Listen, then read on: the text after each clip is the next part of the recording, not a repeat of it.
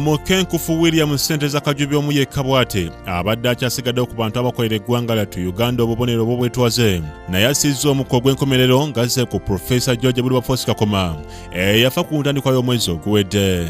Polofeesa Kajubi afudde ku makya ga leero wabadde ateekateeka okugenda okukyalira ku mukwano gwe nga bw'agenze mu kinaabiro gy'agudde era ng'abaana be bamutuuseeko ng'afudde. Abaana ba Kajubi bategeezezza nti kitaabwe azuukuse bulungi nga bulijjo era n'abategeeza nga bagenda okukyalira mukwano gwe bw'atyo n'asaba bamuwe ekyenkya asobole okukwata obudde wabula nga wayisa akaseera katono ne bagenda mu kinaabiro nga bagenze okumutuukako ng'agudde ne bagezaako okumukyusakyusa wabula nga yafudde dda. Yafudde nga around 8:30 mu morning ng'agenze okunaaba. My sister Samarik ye yamusanze nga agudde wansi. Kati bode tugitutte mu ddwaliro for postmortem. Polofeesa Kajubi yazaalibwa mu mwaka gwa 1926 mu Kampala nga yasoma n'afuna diguli ye yasooka e Makerere oluvannyuma n'agenda mu Amerika gye yava okukomawo mu kiseera eggwanga bwe lyali liteekateeka okwefuga.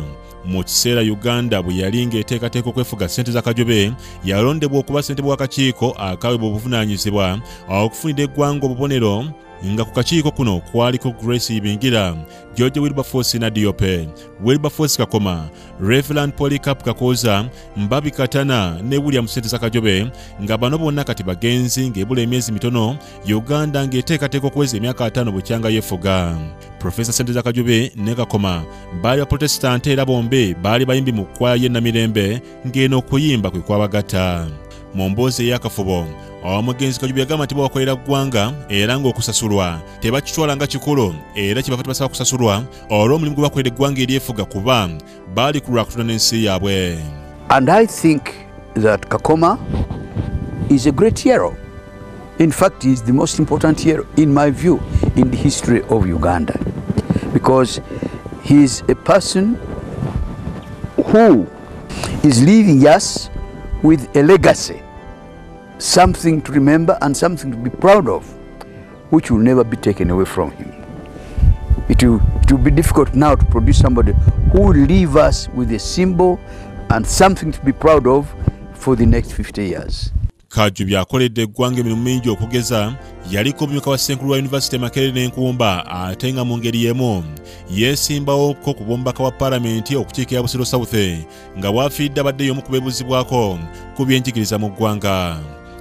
Tusinze ku lwa Katonda n'eggwanga lyaffe naye twerabire nti ono si wa ddiini yange, ono wa ddiini yange, ono si wa ggwanga lyange, ono si Muganda, ono Monyoro, ono nabiki kugamba ebyo tubiveemu tugende ku Uganda. May God uphold Uganda ensi yaffe Mukama agigireki agikuume tugendere wamu.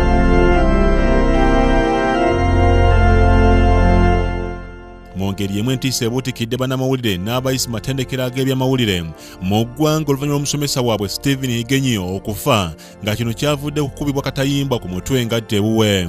Bukedde TV etalazeeyo ku matendekero ag'enjawulo g'abadde asomesaamu neeyogerako ne basomesa banne abagakulira n'abayisi nga bano babadde bennyamivu.